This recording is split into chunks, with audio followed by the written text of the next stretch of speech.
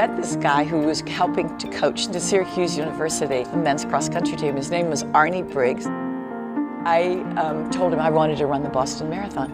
And he said, without missing a beat, a woman can't run the Boston Marathon.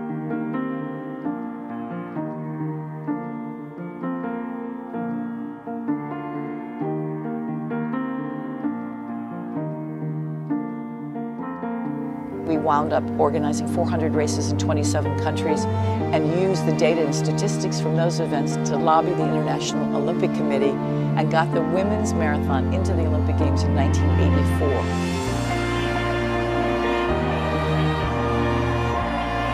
We know if we can empower women, they can do anything. And it's sometimes the simplest thing, putting one foot in front of the other, will do that.